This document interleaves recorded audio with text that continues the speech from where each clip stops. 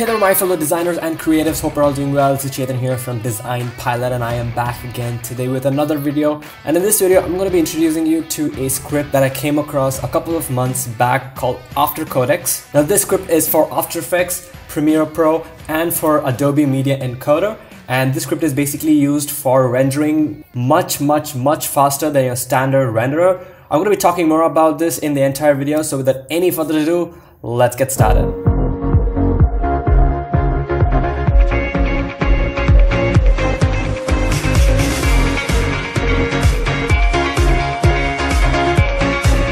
Alright, so here I'm on aescripts.com and this is by Autokroma. They make a ton of scripts which are really good.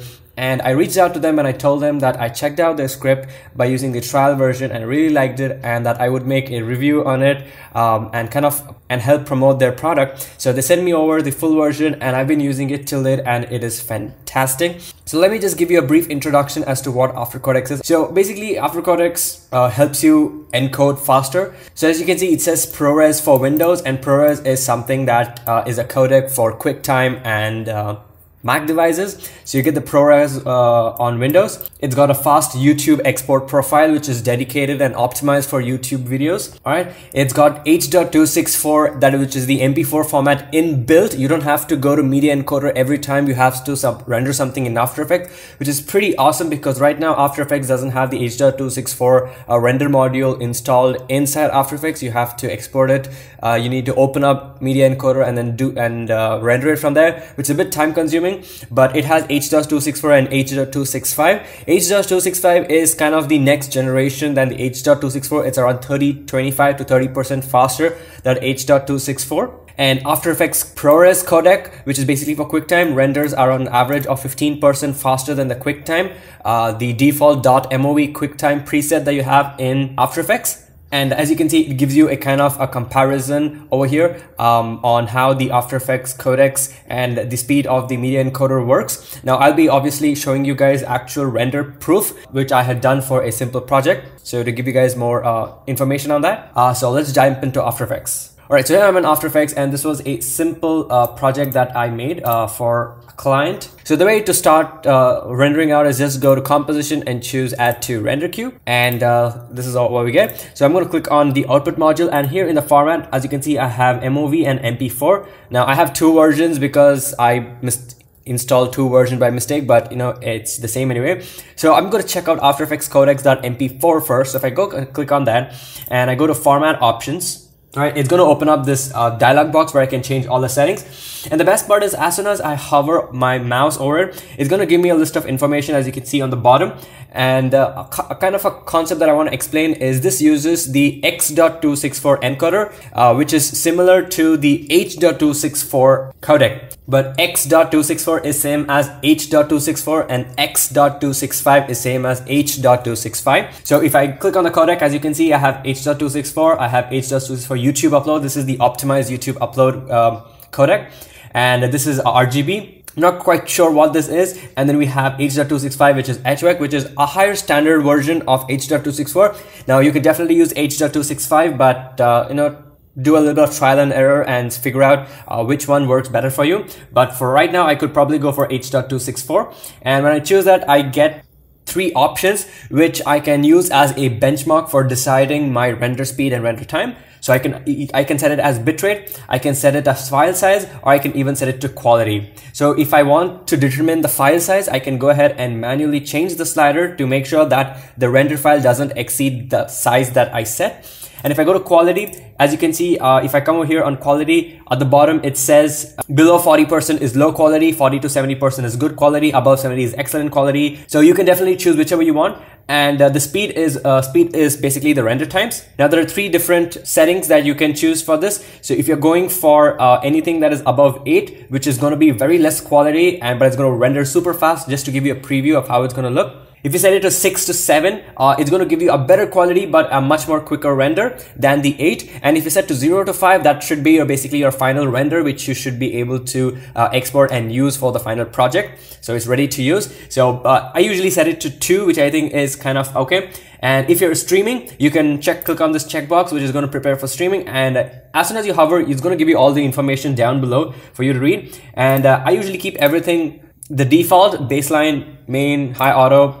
Not quite sure what those means. And keying and audio, I just keep the settings as basics. And if you go to settings over here, this is a little bit, just technical stuff, which I don't want to explain about. And the about page is nothing. If I go to H.264 YouTube upload, it readily sets everything for you. You just have to render it out. And if I go to H.265, it's basically the same thing. But obviously, as I mentioned, it is a newer generation of the H.264 codec. All right. So I'm going to click on cancel. And if I come here to aftercodecs.mov encode format options, so I've got a couple of different presets over here. Now the one which says A is alpha channel. Now unfortunately you cannot render alpha channel with the H.264 codec.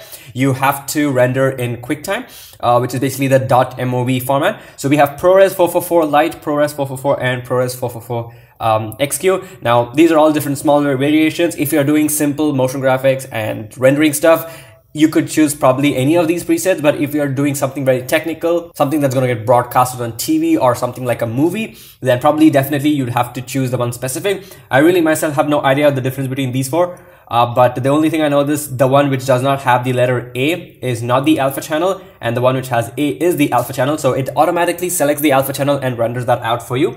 So for now, I'm just going to click on ProRes 444, and I can choose the alpha depth, which is 8-bit or 16-bit. And AAC and wave, this is the normal audio. Settings remain the same, and we have the about section and do. So the only thing you have to do is just go ahead and click on OK, and it says custom After Effects codec.mov, and then select your output module and render it. Now let me show you the render time differences. Alright, so I took a screenshot of a simple render that I made. So this one is the After Codecs version, which is the H.264 version.